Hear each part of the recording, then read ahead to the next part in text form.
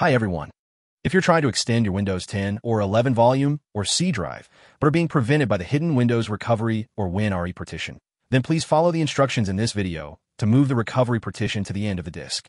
The process will involve the disk management, Diskpart, DISM, and the reagent C tools, where we will need to execute some command lines on the command prompt. So to make your life easier, I have put all these command lines in this video's description for your quick reference. Alright, let's just get started.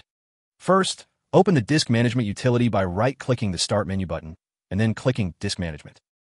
Then on the Disk Management, if it says that your partitions are BitLocker encrypted like in my case here, you'll need to disable the encryption first. To do that, right-click the Start menu button and then click Settings. On the Settings menu, click Privacy and Security, then Device Encryption, and then turn it off. This will take a while, but we don't need to wait until the decryption is finished.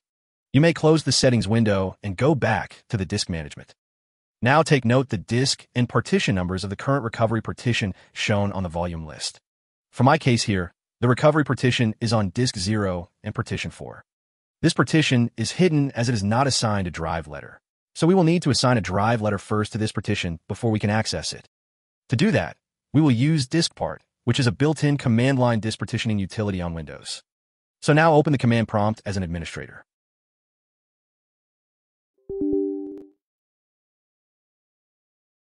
On the command prompt, type Diskpart, and then press Enter. On the Diskpart prompt, type Select Disk, followed by the recovery partition's disk number, where for my case is disk 0, and then press Enter. Then type Select Partition, followed by the recovery partition's partition number, where for my case is partition 4, and then press Enter. Now type Assign Letter, and let's assign the drive letter O to this recovery partition. Once the recovery partition is successfully assigned a drive letter, type Exit, and then press Enter to exit the Diskpart. Now if you open the File Explorer, the recovery partition should become visible and have a drive letter of O. Alright, the next step will be to create an image file of this recovery partition. To do that, we will use the Deployment Image Servicing and Management or DISM tool, which is a built-in tool for servicing and managing Windows images.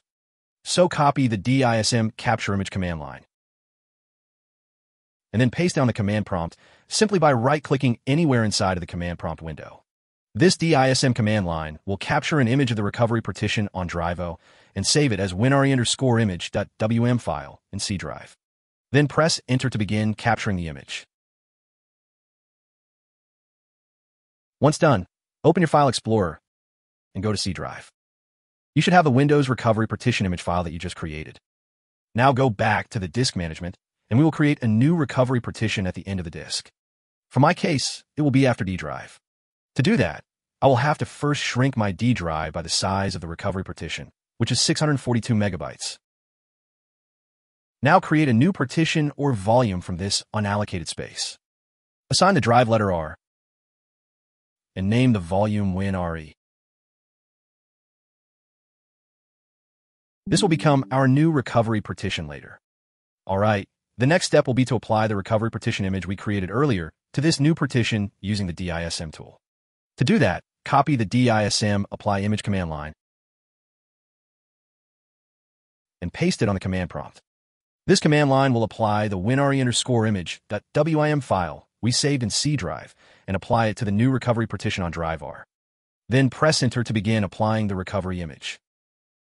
Once successfully applied, we will need to switch the recovery partition from the old one on drive O or disk 0 partition 4 to the new one on drive R. To do that, we will need to use the reagent C tool, which is a Windows command line tool for managing the Windows recovery environment. So let's start by typing reagent C/info on the command prompt, and then press Enter to find out the current state of the Windows RE. As you can see here, right now my Windows RE is enabled and is located on drive O, which is on disk 0 partition 4. To change it to drive R, first disable Windows RE by typing reagent C/disable. Then copy the reagent C set RE image command line and paste it on the command prompt, and then press Enter. Finally, enable the Windows RE back by typing reagent C/enable. Now if we check back the Windows RE status, we should see that the Windows RE location is now on partition 6, which is drive R. Alright, the next step will be to hide the new recovery partition on drive R. To do that, run Diskpart again.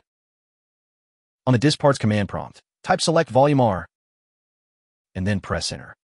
Then copy the Diskpart set ID command line. Paste it on the command prompt, and then press enter. Repeat these steps for the remaining 2 Diskpart command lines.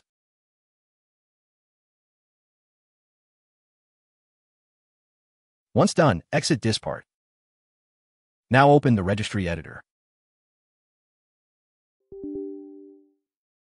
Expand the H key local machine, and then System. Click the Mounted Device key, and delete the DOS Devices R key on the right pane. Now close the registry editor and all other open programs, and then restart your PC. Alright, to verify one more time that the new Windows RE works, open the command prompt as an administrator.